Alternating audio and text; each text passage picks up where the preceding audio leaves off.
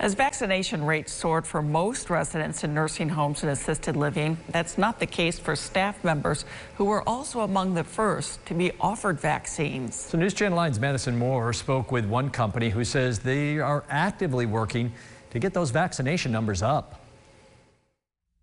Hesitancy, misinformation, and fear.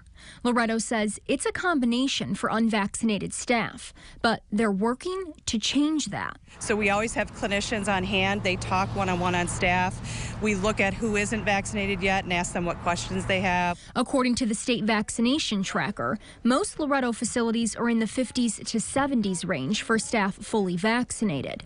But Sheedy says they're more concerned with the number of staff that have received at least one dose, putting them closer to herd immunity across the system. We track those numbers in real time. We then submit them to the state through a daily reporting process, and then they get uploaded within 24 to 48 hours. So you are looking at data that is at least a few days old when you get to those reports, but it is accurate. But Sheedy says they still hold vaccine clinics at different Loretto facilities from week to week and continue to see staff members decide to get the vaccine despite some hesitancy. We have been fortunate as we've continued to educate our staff, not just on the benefits of the vaccine, but also what it means to be vaccinated.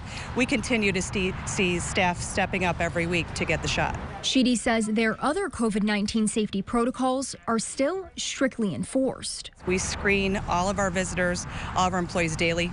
They can't walk past our screening kiosk without having their temperature taken and their symptoms checked. We have all the right steps in place. Working to keep residents and staff educated and safe. In Syracuse, Madison Moore, News Channel 9.